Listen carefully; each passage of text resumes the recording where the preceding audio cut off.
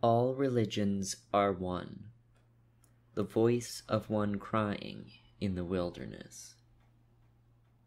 The argument: as the true method of knowledge is experiment, the true faculty of knowing must be the faculty which experiences.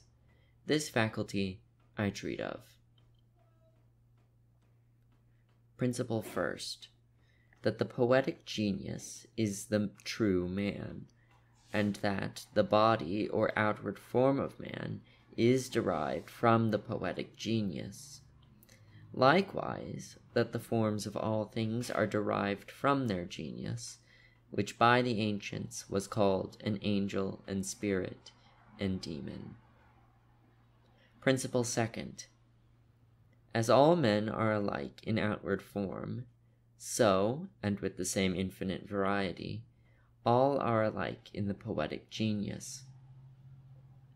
Principle third, no man can think, write, or speak from his heart, but he must intend truth. Thus all sects of philosophy are from the poetic genius, adapted to the weaknesses of every individual. Principle 4. As none by traveling over known lands can find out the unknown, so from already acquired knowledge man could not acquire more. Therefore, an universal poetic genius exists. Principle 5. The religions of all nations are derived from each nation's different reception of the poetic genius, which is everywhere called the spirit of prophecy. Principle 6. The Jewish and Christian testaments are an original derivation from the poetic genius. This is necessary from the confined nature of bodily sensation. Principle 7.